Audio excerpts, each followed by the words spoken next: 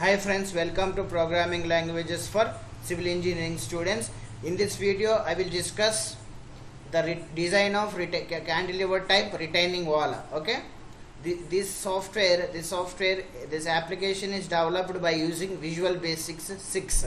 Okay, anyone who are interested in this Visual Basic 6, okay, you can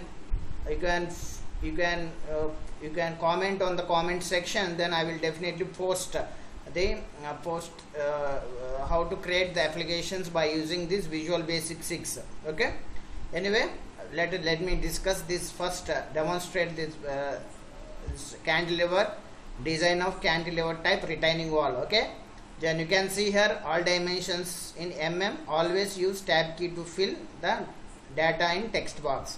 Okay, let me grade of concrete is 25 and grade of steel is 500, and soil density, okay, density of the soil, that is 18. Then SBC of the soil, let us say 101 kilonewton per meter square. Then height, this is a height. You can see here the capital H is from here to here. Okay, from here to here. You can see here from here to here the capital H. Okay, capital H is, let us say 6 meters.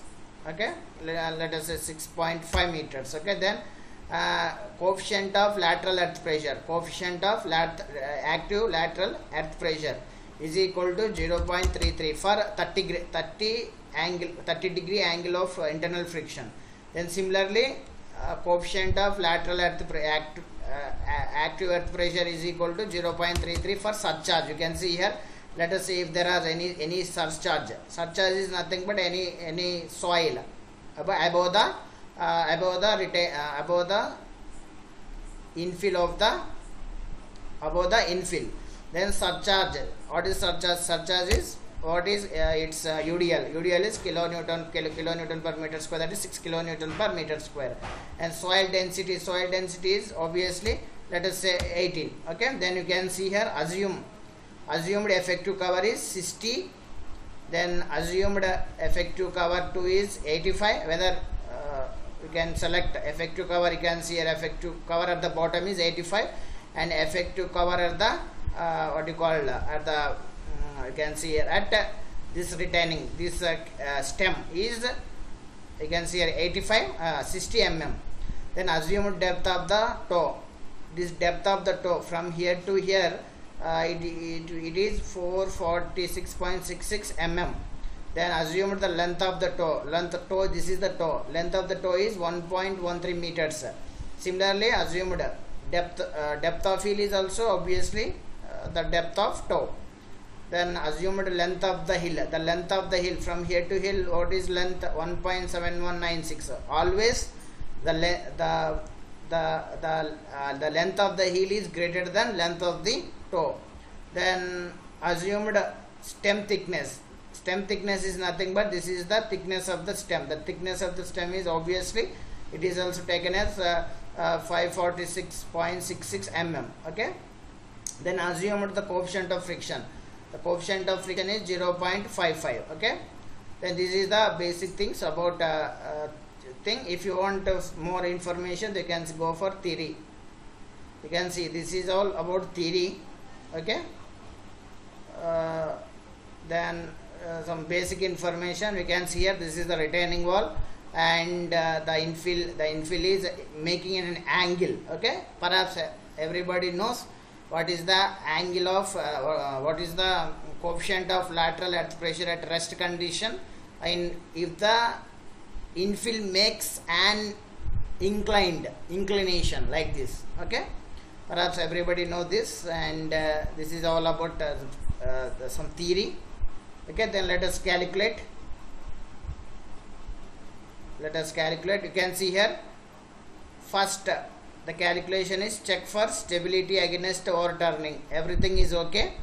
Then everything is calculated here. You can see here the design of first design of toe slab. Okay, percentage of mean steel bar for toe is 2.23. This is the percentage. That permissible shear in Newton per mm square is, this is the shear. Then actual shear in mm, okay, moment acting against steel, okay. What is amount of steel required at the bottom is bottom of the toe slab is 10329.24 mm square. This much steel we have to provide at the bottom of the toe per meter, okay. Per meter we have to provide, this is all about calculations per meter, okay. Then design of heel slab, okay. Design of heel slab, you can see here the steel required is equal to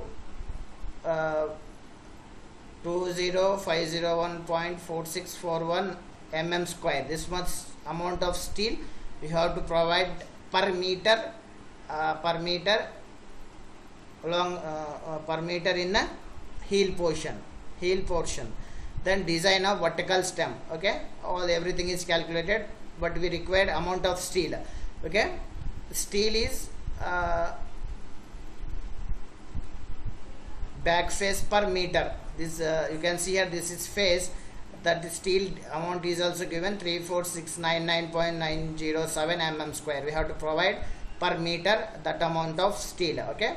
Then obviously the distribution steel in for toe or heel, the distribution steel in toe or heel is given as 554 mm square. That for per meter you can calculate according to your diameter of the bar. You can calculate the number of bars, okay. Then similarly distribution steel in mm square for stem per meter is 584 mm square, okay. This is all about the design of cantilever type retaining wall. Let us check our output, what will happen to output.